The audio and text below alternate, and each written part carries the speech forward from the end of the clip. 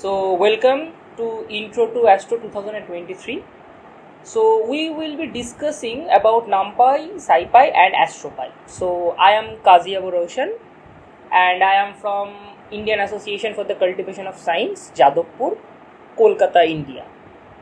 So what is the goal of today's discussion? So today actually we are going to discuss how to use three major libraries, that is Numpy, Scipy and Astropy, and how they are useful in analyzing or doing astronomy.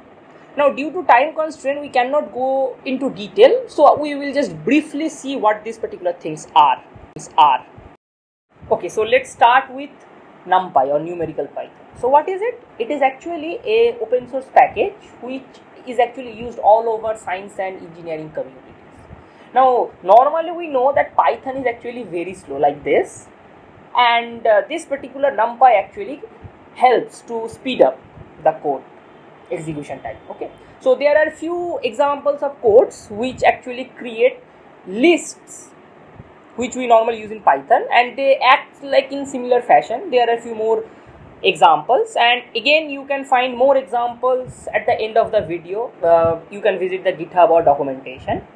But the point is that why do you use Numpy? So, and why do we use Numpy in astronomy?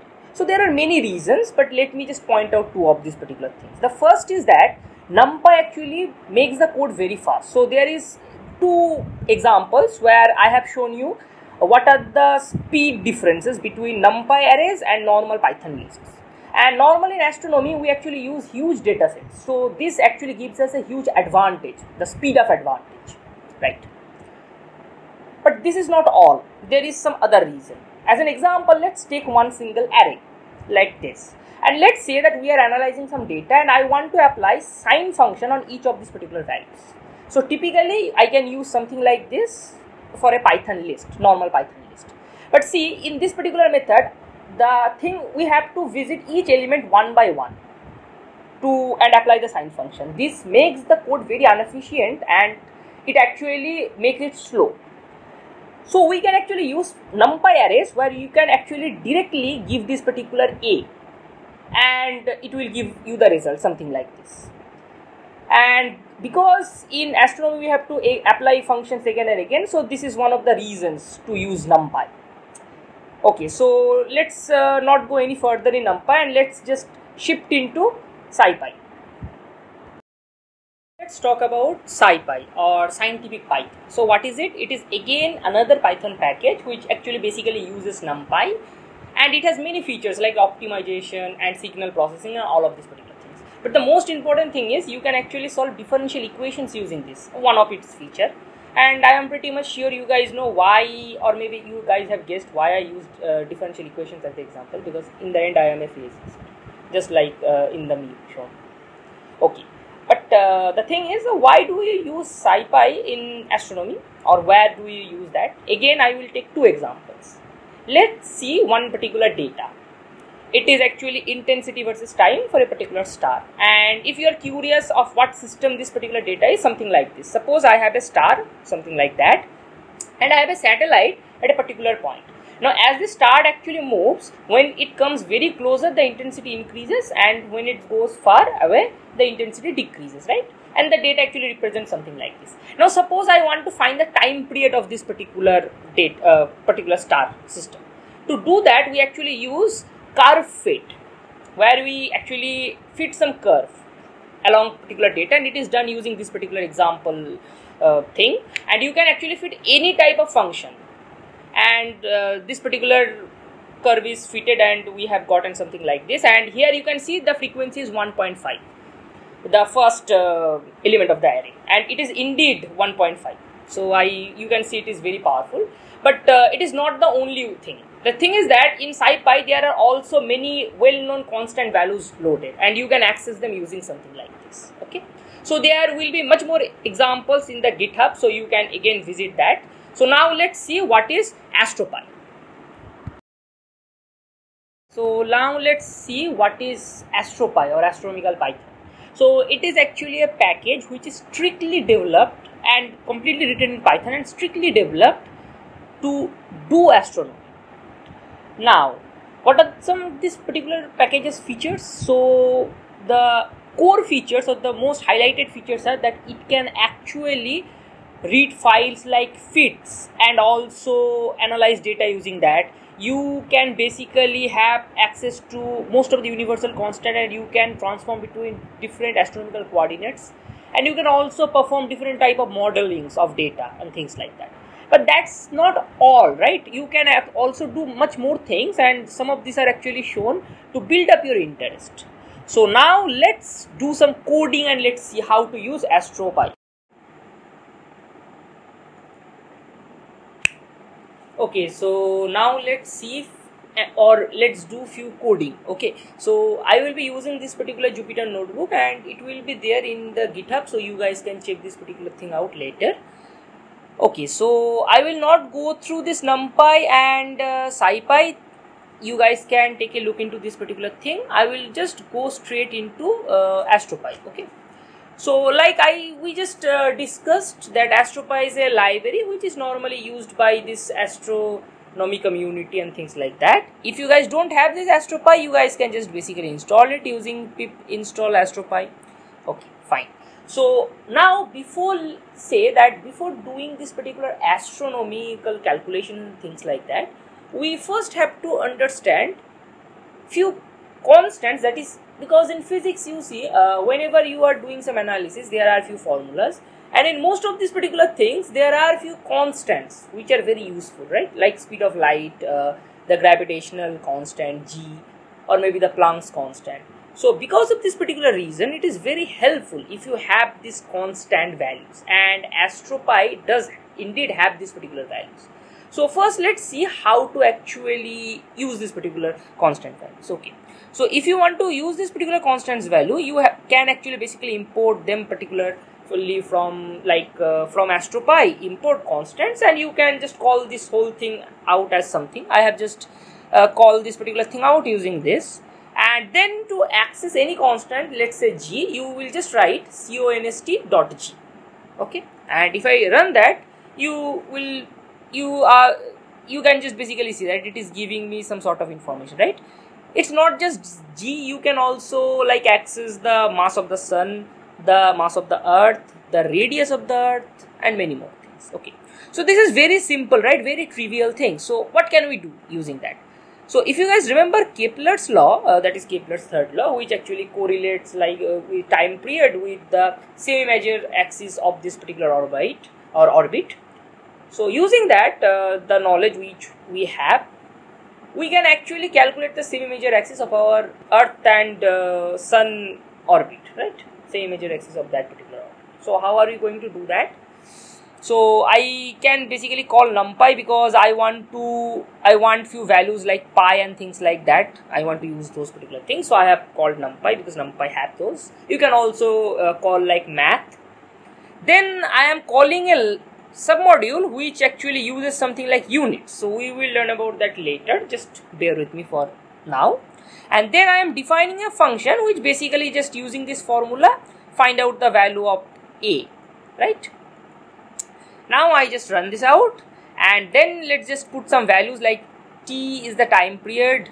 So I have to convert this whole thing into seconds, because if you guys remember, these things are like given in terms of second, kg and things like that. So I am calling it, okay, so I am just using that particular thing. I have converted 1 year into second, then I have called the mass of the earth, the mass of the sun, and then I have just called the function, and it gives me this particular value. So you guys can check out if it is correct or not. Maybe you guys can check that particular thing. But see, doing these particular things, there are few certain quantities, like almost all quantities other than this pi, or maybe this 2 which is in square in power. All of these quantities actually have some units, right? And also there is a unit conversion, which is a little bit pain because we have to do it. So is there a better way to do things? Yes, indeed. We have Astropy actually have a submodule which can do it for you, and it is called units. So how to use that? You again call from Astropy import unit as u, and just as an example, let's see the speed of light. Okay, so it has some certain value. See, this unit, this value is given to us but in meters per second. So this unit can do wonders. It can convert from one unit to the other unit. Like I want the value of the C in terms of kilometer per second. So the way to do that is you write down the constant dot 2 and whatever you want, like kilometer per second, and it will give me the value in kilometer per second, like this. You can also convert it directly in CGS unit, like it is shown here. I can just basically run it and it will give me the value in CGS unit. Okay, and see, this is my Planck's constant H, right? So if I run it, it will give me certain information. Now if you guys remember, its unit is joule second, right?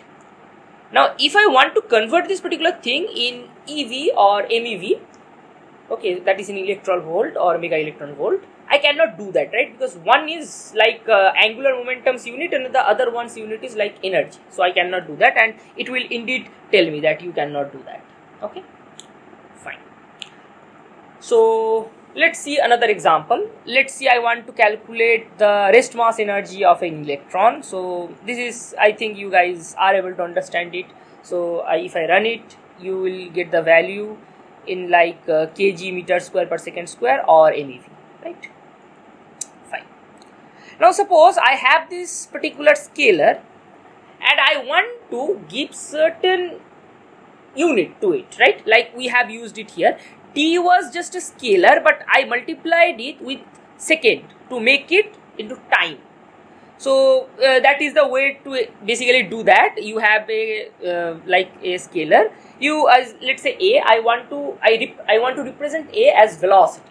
So the way to do it is you write A into the unit of velocity, which is meter per second. So U dot M divided by U dot S, and it will give me basically the thing which I want. Right, this, right?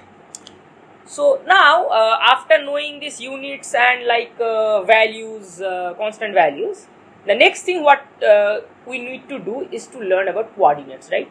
Even in case of like kinematics, we guys have first learn about coordinates, because if you want to analyze few things, we have to know where they are situated, where these celestial bodies are situated. So there are many conventions to do that, and one of the most used one is actually to use right essential and declination, so RA and DEC. And if you guys don't remember or don't know, this is one diagram which actually can help you guys to understand that particular thing, or you guys can actually find it out in many YouTube lectures, or in the previous year it was actually discussed. Okay, so how do you find out the positions of any stars? So the way to do that, so let's say that I want to find out the position of this particular star, which is a part of the Orion constellation. So to do that, you first basically just call sky coordinate. Okay, so astropy dot coordinates, and from there you call sky coordinate. Then you just use the name from name and give the particular thing's name, whatever star you want to find, and it will give you the coordinate in RA and DEC. Okay.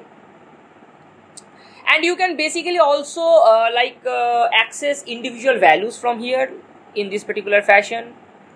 It will give you values, and it is giving you values in degree, arc minute and arc second. If you guys remember, 1 degree means 60 arc minutes and things like that. Okay, you can also define your own coordinate positions in this particular fashion, and there is not only one way, there are many ways to represent the same coordinate. So if I run it in, say, each case you will get the same coordinate. Okay, and also you suppose you have a like many objects and you want to define many coordinates one at a time, not one at a time, let's say together.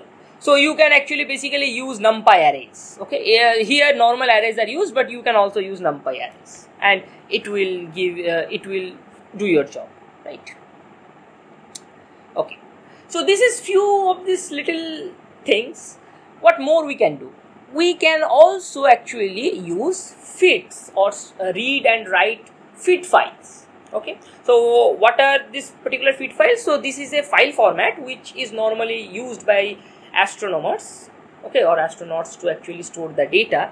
So let's not go into that much further. Let's just quickly see how to actually use this particular fits to make plots. So I have a fit file in the same location as this particular notebook, and it is called example data. Okay, so to import it, I first have to use this particular line, and then I can just basically run it and it will import my data, and I can basically see what is this type of file means. It has some header and the informations. I can also look into those, and I can also look into individual cards, which are basically like dictionaries. So you can actually access the whole thing like you do for dictionaries and things like that.